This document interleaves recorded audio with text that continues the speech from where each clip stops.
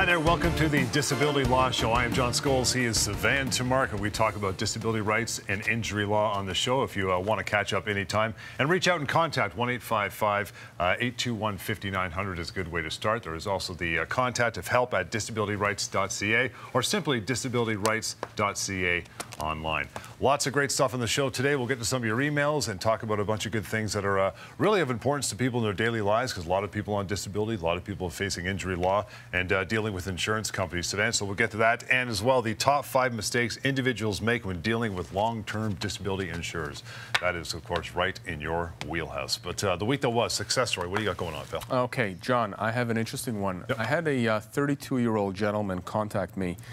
This was 2 weeks ago, and he's a factory worker, worked for, ever since he finished grade 10 at a factory, small town, rural Ontario. And, he injured his back, not at work, outside of work. He was playing hockey, actually, but it's a pretty bad injury. Mm-hmm. And he's been on long-term disability now for almost 2 years. And he's contacted a few weeks ago by his adjuster, the claims manager, telling him, you're coming up to the 2-year mark, your LTD expires. Okay. And a lot of people get that. A lot of people are told, you're coming up to the 2-year mark, your long-term disability will end. Right. And so people think, I only have long-term disability for 2 years with my insurance company. No, absolutely not. The reality is that the vast majority of policies out there, long-term disability policies, will contain a provision in your policy that says that to qualify for long-term disability for the first 2 years, you have to demonstrate medically that you cannot do your own occupation. Beyond the 2-year mark, to cross that threshold, the test changes, it expands. Now you have to demonstrate medically, with the support of your doctors, that you can't do any occupation for which you're suited for by training, education, or experience. Yeah. Now, this gentleman is fairly young, 32 years old, right? He's a young guy. So the question is, can he be trained to do anything else? Well, that's one question. But the issue in front of him is he doesn't really have that much training other than the job that he's been doing since grade 10, the end of grade 10.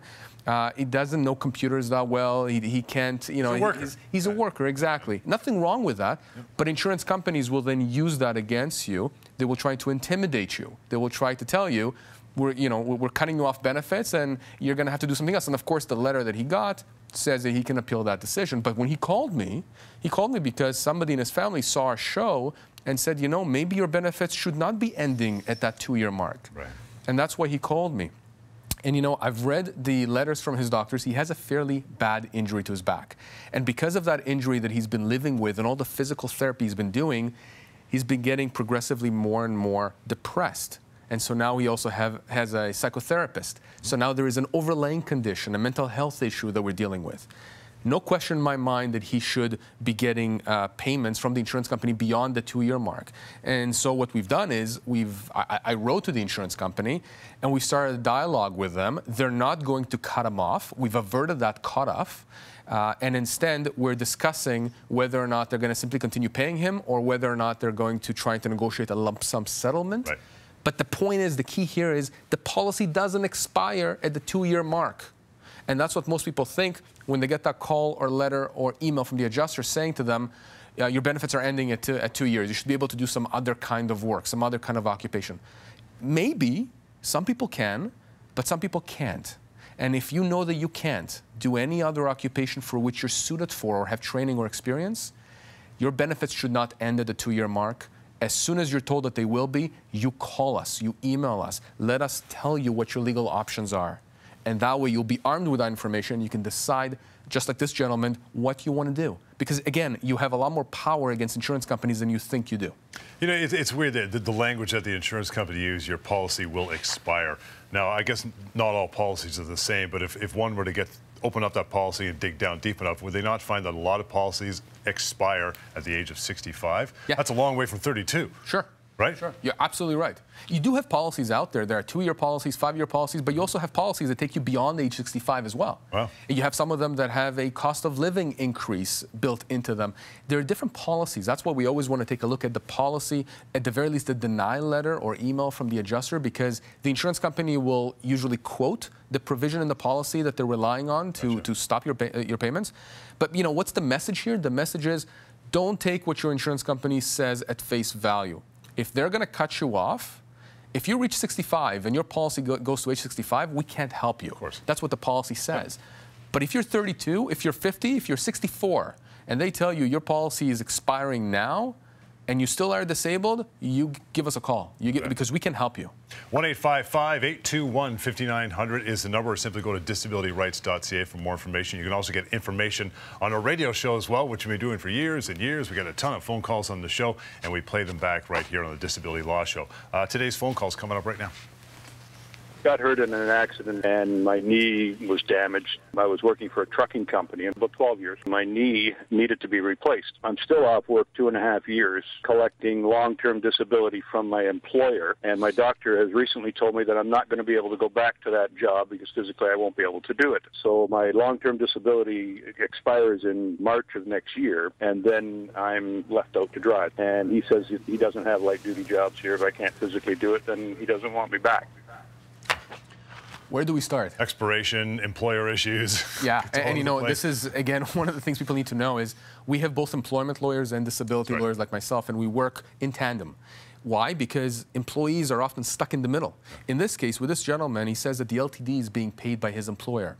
You do have some companies out there, employers, we see this with banks, we see this usually with larger type of companies, where they're the ones paying the long-term disability. They may have an insurance company making decisions or adjudicating the file, but they're the ones paying. Now, this gentleman here, look, use the word expired. He thinks that his policy or his benefits should expire at the 2-year mark. He's been on getting payments for about 2.5 years, which means he probably got short-term disability at the beginning and now is about to approach the 2-year mark for LTD.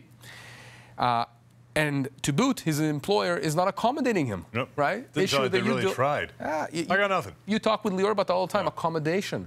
It's a very onerous duty on employers. So here you have an employer that's cutting him off LTD and tells him, we don't have any light duties for you. I don't think so. I don't think so. We can help this individual both on the employment side and the LTD front. And here's why it's absolutely crucial. If you're dealing with a long-term disability issue, to come to us, okay? This is a bit self-serving here, but I will tell you, not many firms have expertise in both areas. If you have a lawyer negotiate severance for you on the employment side, and that employment lawyer doesn't understand long-term disability, your long-term disability insurance company may get full credit for that severance you received. Right. So the lawyer got paid, the insurance company got paid, you didn't get a dime, and you're stuck. So you want to make sure, again, that you go somewhere. It's not just us. There are other lawyers that deal with this as well, but we have a specific expertise in those 2 areas of law, employment and disability. So you want to make sure you go to someone that has that expertise because we can maximize how much money lands in your pocket. If there's any sort of human rights breach in this as well, now those damages, you should be a lawyer. You know, well, I've done it a while. No, you're absolutely right. This is what people need to understand. It is illegal to fire someone on disability. It's against the Human Rights Code. Why is that relevant? Other than the fact that the employer then is on the hook for potential human rights damages above severance, insurance companies can't get credit for human rights damages. So let's use a simple example. Employee X gets terminated while on disability, gets $30,000 in severance, no human rights damages, because the lawyer didn't think of that. Well, the insurance company gets full credit potentially for that $30,000. You see not a dime out of it, but you paid your lawyer. On the other hand, let's say we negotiated the severance such that it's $15,000 for the severance and $15,000 for human rights damages. Now the insurance company can only touch $15,000 in severance, not the human rights damages, which go in your pocket. You see how just one move here can mean the difference of thousands, if not tens of thousands of dollars in people's pockets, people who now don't have a job. So it's absolutely crucial, again, to go to a law firm. This is what we do. They have specialty in employment and disability, so we understand the full system, both sides, and how they interact. Right. We'll take a short break here. Top 5 mistakes individuals make when dealing with LTD insurers. That is coming up. You'll want to reach out, 1-855-821-5900 and disabilityrights.ca. Lots more of the Disability Law Show is on the way. Stick around. Don't go anywhere. You lost your job. They only gave you 2 weeks of severance per year worked. But where can you find out what you're really owed? I'm going to severancepaycalculator.com. Find out how much you're owed right now. severancepaycalculator.com. You've been denied long-term disability. You think you're powerless, but you have a lot more power than you think. I'll tell you a secret. It's a numbers game for the insurance company. They're betting on you walking away from money that they owe you. Don't make that mistake.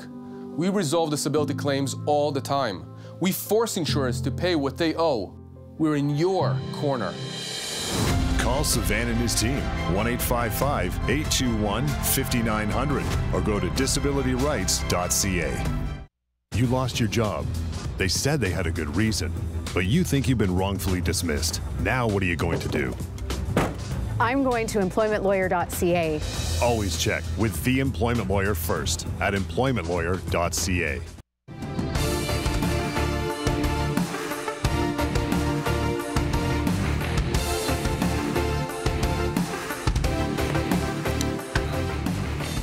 And welcome back to the Disability Law Show, 1-855-821-5900 to reach out anytime, or quite simply, disabilityrights.ca is the website. You get more information on the radio show there as well. As promised, we'll get into this. That is the top 5 mistakes individuals make when dealing with long-term disability. There's 5 today, Sivan, so I know you're locked and loaded to get into these. First one is this: assuming that the adjuster's first priority is you.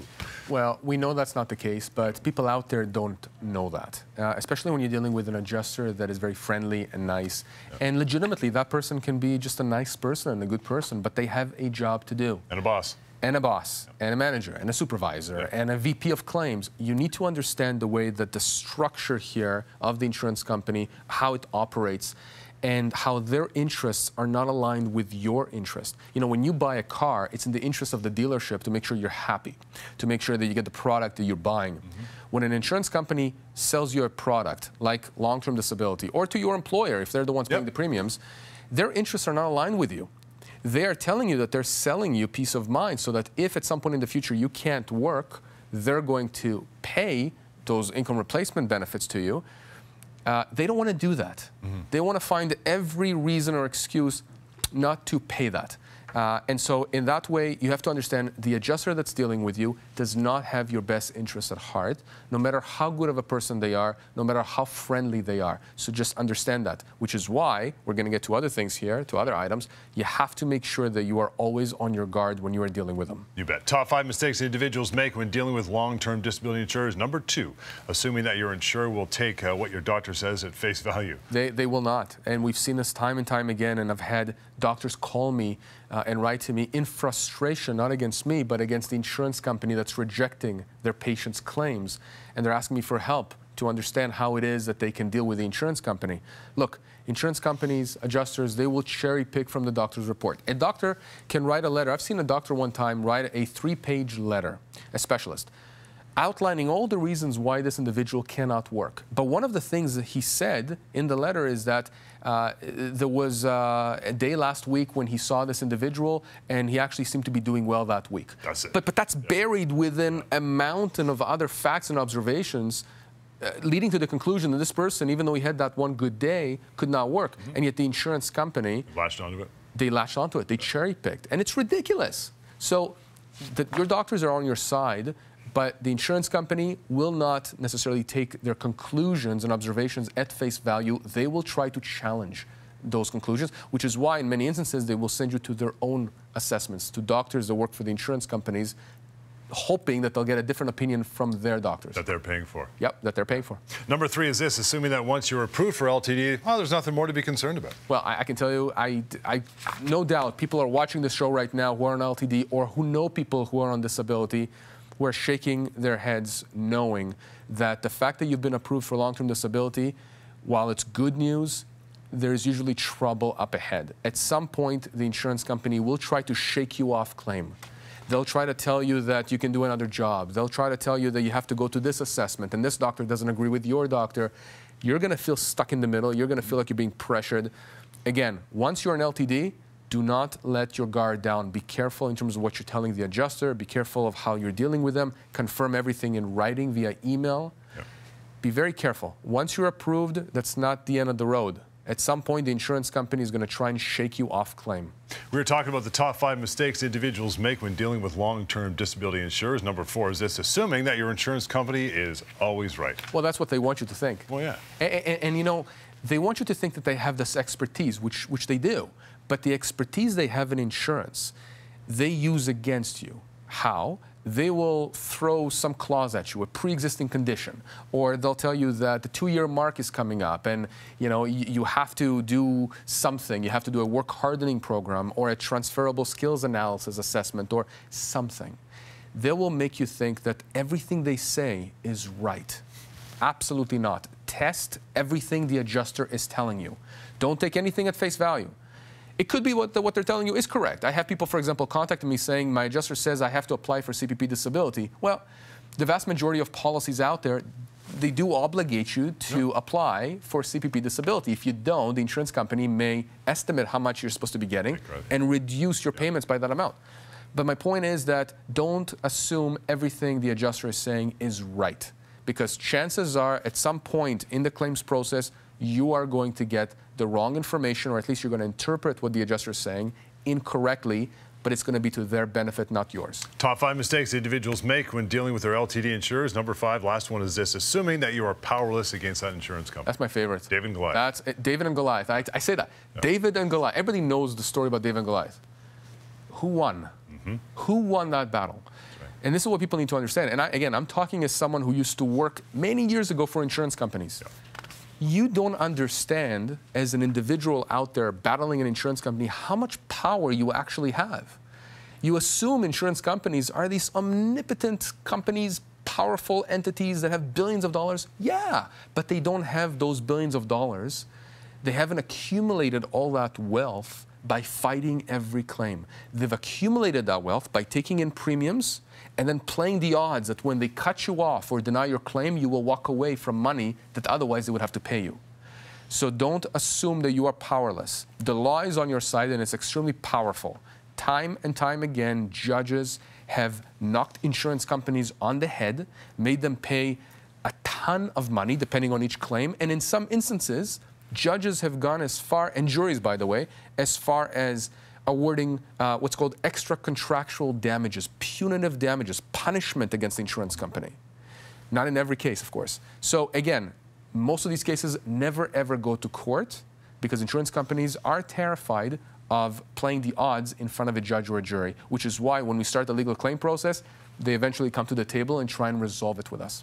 When it comes to LTD, what does it mean to be totally disabled? We'll get to that after a short break, so stick around for it. 1-855-821-5900 is the number to reach out, and also disabilityrights.ca. Lots more. The Disability Law Show is on the way. Hang on. You were being harassed, and when you said something about it, you're the one who lost your job. Now what are you going to do? I'm going to employmentlawyer.ca. Always check with the employment lawyer first at employmentlawyer.ca. Insurance companies deny long-term disability claims all the time. They give lots of excuses. Don't give up. I've seen it all. They've ignored your doctors, they've ignored you. You're angry and you're frustrated. But there's hope. We resolve disability claims all the time. We force insurers to pay what they owe. We're in your corner. Call Sivan and his team, 1-855-821-5900, or go to disabilityrights.ca. You thought you had a secure job. You didn't see it coming. Now what do you do? I'm going to employmentlawyer.ca. Always check with the employment lawyer first at employmentlawyer.ca.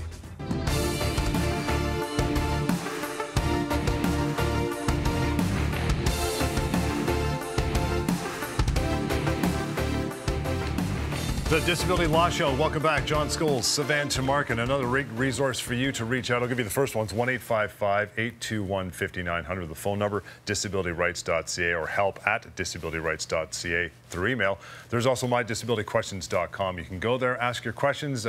Pretty good chance your question has been asked. If so, it's been answered in depth. If not, leave it there. Sivan and his team will get to it. Again, mydisabilityquestions.com for that. We'll get to the first one for the show today. Sivan, as follows. Cindy writes in, says, my brother's a paramedic and has PTSD. His long-term disability claim was rejected by his insurance company. They said he is not, quote-unquote, totally disabled and can still work. He has appealed once. You love all this. This is great for you. Appealed once, totally disabled. He was rejected.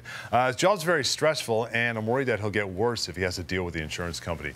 What should he do? Well, you know, I mean, this is why when we get into the picture, when we are retained to deal with these kinds of situations, we take over all communications with the insurance company. The individual or their family who've been communicating thus far with the adjuster no longer have to deal. That's a good point. The letters stop, the emails stop, the phone calls stop, all the harassment stops. Yeah. That alone, people have told me. People sometimes ignore when I tell them, you are owed hundreds of thousands of dollars. They ignore that. All they hear is, I don't have to deal with the adjuster. No more phone calls. I mean, the stress that puts on someone, especially someone like this, a paramedic for God's sakes, PTSD. I mean, how difficult is it to understand that someone in that kind of a job can get PTSD? I mean, it's insane, right? So again, you know, it's just completely unfair for the insurance company to be victimizing this person. Now, he went through an appeal. Again, we know that these appeals are useless. I'm not saying that they never work, but what I'm saying is I never say that nobody, you know, ever wins the lottery. Right. I mean, but this is not lottery. This is money that's owed to you. That's the difference. Why are you taking a chance? Why are you taking a chance and hoping that the good faith that the insurance company is presenting to you will translate into money that is owed to you? Insane. It's absolutely insane. So, to answer the question here, we can absolutely we can absolutely help this person. Again, the insurance company takes the position he's not totally disabled. PTSD, depression, anxiety, all host of mental health issues. These are debilitating conditions. And when you have treatment providers, psychotherapists, psychologists, psychiatrists, family doctors, a whole bunch of people like that who have expertise in the area saying this person cannot work, there is no reason that I can think of why insurance companies will deny that claim, save and except for them thinking that he will simply walk away from money that is owed to him. And this is why we are here to educate people. It's why we do this show. And I'm telling you, John, and I'm telling this individual here, we can help your brother.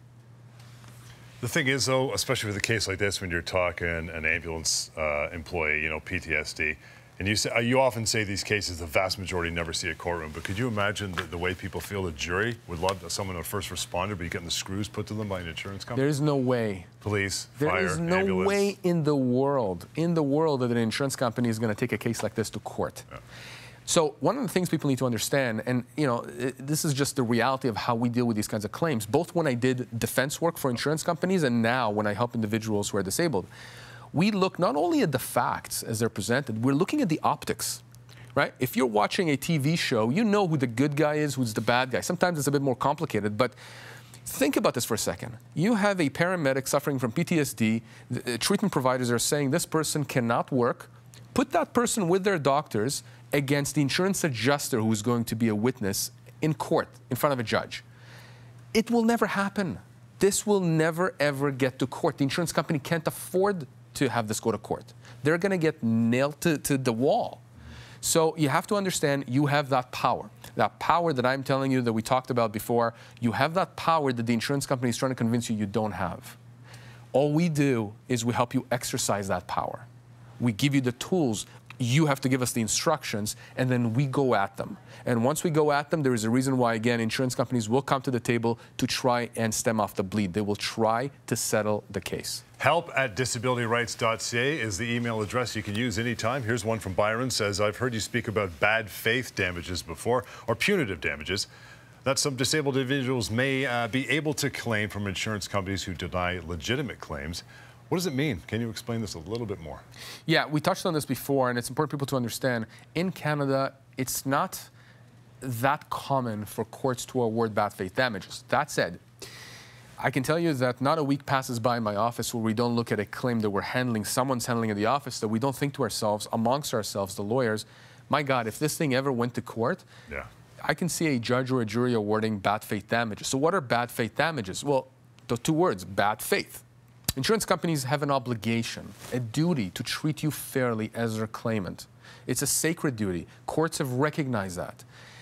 When insurance companies not only do things that are not in your interest, but that are clearly a violation of that sacred duty that they owe you, we can show that to a court if we ever get there, and a court may not only award you what you're entitled to under the policy, so not only what the insurance company ought to have paid you, but above and beyond that, extra money to punish the insurance company for their conduct. And insurance companies, I can tell you, John, historically have been hit, sometimes with significant punitive damages awards. Insurance companies are terrified of that because it creates a precedent. And when they know they're exposed to it, we have a field day with them in negotiations because they never want to negotiate that bad faith damages. So what we do is we tell them, we don't care what you call it. You know, you owe my client Joe $300,000. I think I can get another $200 in punitive damages. Fine. You want to settle for $200,000 in addition to the $300 and not call it punitive damages? We can do that. And they will do that. They will do that. They do not want to take a chance that a jury or a judge will award a lot more than that against them. I want to bounce back over to mydisabilityquestions.com. You can use that anytime. A friend writes in and says, I have MS and have started to experience more symptoms of my condition over the last few years. My doctor told me that I would have to go on disability leave, so we submitted medical notes and applications. I was let go from my job after this due to restructuring, and my insurance company has denied my claim as a result. Is there anything I can do? Do I still have any coverage? This is an excellent question, and we get that a lot, and it was actually recently, there was a court case about that. So here's what you need to understand and know. And this ties in well to what I said earlier, that we have employment lawyers and disability lawyers working together, because she's going to be entitled to severance, okay? And even if the insurance company, if we force the insurance company to pay her LTD, they may claim a credit for that severance. But what she's asking is, am I even covered? So here's what you need to understand. As long as you became disabled when you still had coverage with LTD, you can make an application to LTD and you should be covered. And if you're not, we can force the insurance company to pay. What happens in a situation where somebody was let go from their job, and the severance they're supposed to get is for a year severance, as an example. And they became disabled 6 months after they were let go from their job. Well, the argument is that for that year that they were supposed to get severance, they're also supposed to have that coverage for LTD, assuming they had that when they were employed. Which means that during that time, if you became disabled, the insurance company cannot deny your LTD claim. And if they do, we can go after them. But there is a misconception out there. People think, well, I became disabled when I was employed, but then immediately then, just before I was about to apply for LTD, I got let go. So I can't apply for LTD. If they both end at the same time. Yeah, you have to apply for LTD. Even if you get rejected, at least we get that denial letter and we can tell you what you can do about it. People need to understand, don't just wait, because people end up waiting and waiting and waiting, and then a year passes and 2 years, and then we can't help you. If you became disabled while you had LTD coverage through work, or after you were let go, but during the time where you were supposed to get severance, you should qualify for LTD. You should have coverage as long as you became disabled during that time. Last thoughts about reaching out. What do you think? I want to tell everybody. I want to tell people that, you know, it's just unfortunate that the system is, in my opinion, rigged against individuals. It's absolutely rigged because you have these powerful insurance companies, you have a powerful insurance lobby out there, and all they're doing is making money, in my opinion, off the backs of people who work extremely hard, pay premiums, think that they are, you know, that they're covered. And again, you see this not just with long-term disability, with house insurance, with car insurance. You see this with all kinds of insurance. You have more power than you think you do. I know I have, you know, beaten that horse to death, but people need to understand you have more power than you think you do. If you've been denied or cut off long-term disability unjustly, we can help you, period. The number's simple, 1-855-821-5900. We mentioned mydisabilityquestions.com, referred to it a couple times on this show, as we always do. Email us help@disabilityrights.ca. Please send them along. We get to them on this show and the radio show as well. And you want to find more details on our radio show, you can simply go to disabilityrights.ca as well. Great resource for you there. And we'll catch you next time right here on the Disability Law Show. Thank you for hanging out with us.